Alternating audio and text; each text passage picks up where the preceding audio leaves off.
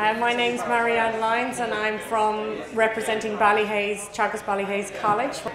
Another option which is currently being developed is the Forest Machine Operator Skills course, which is developed in conjunction with the Forest Harvesting Training Forum, which is a group of representatives from the forest harvesting industry, sawmills and management companies, including Quilcha and private management companies. And members of the industry have come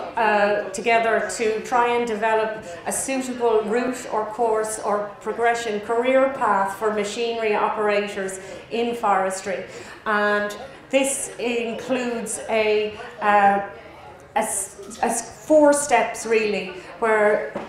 the candidates will learn about the safety, environmental regulations around harvesting, harvest plans, mapping, but also they will have access to the use of a forest harvesting simulator, which allows them to practice the use of the controls of a forest up top of the range John Deere harvester or forwarder, the safety and comfort of the college surroundings.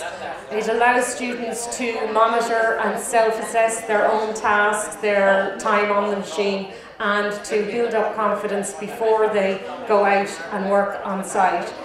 Also, there is a link then with a number of forestry contractors who work in harvesting, and successfully 3 or 4 students have been placed with contractors this year already,